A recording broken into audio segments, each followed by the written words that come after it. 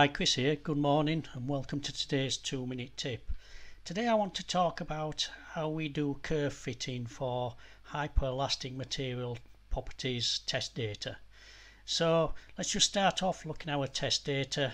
Here I can see I've got stress strain data for uniaxial tension, biaxial tension and pure shear, and I want to create a material model that I can use in my analysis for this rubber, for this hyperelastic material.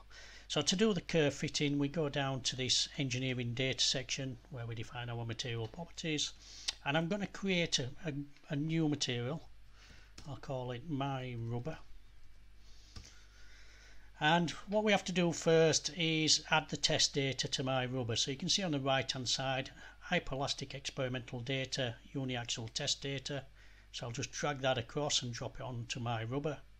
Repeat the process for the biaxial data and repeat the process for the shear data. So now I have data sets for those 3 experimental data sets of results.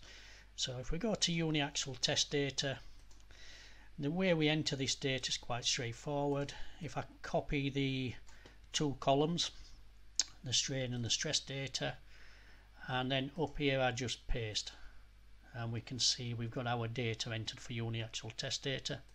Just repeat that process for biaxial tension.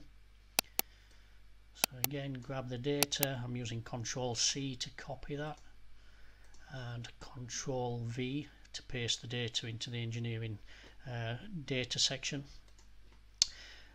And we'll just repeat for pure shear.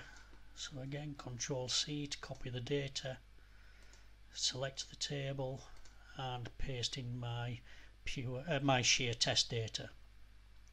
So now we have our test data entered, uniaxial test data, biaxial test data and shear test data. The next step is to fit a material model to that data. Now I've got a 3rd order model here. We've got some hardening and some softening, so I'm going to use the EO 3rd order model, and I just drag that onto my rubber.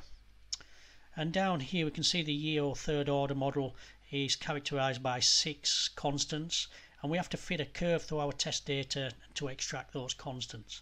And we do this, it's a fairly simple procedure. We just select curve fitting, right mouse click, solve curve fit, and we can see Ansys has fit some curves through our experimental data, and if we're happy with those, again we just select the curve fitting box, right mouse click and copy the calculated values into our material model. So now we've got the parameters defined for our EO 3rd order material model, and we can go away and use this in our simulation. So thank you for attending today's 2-minute tip.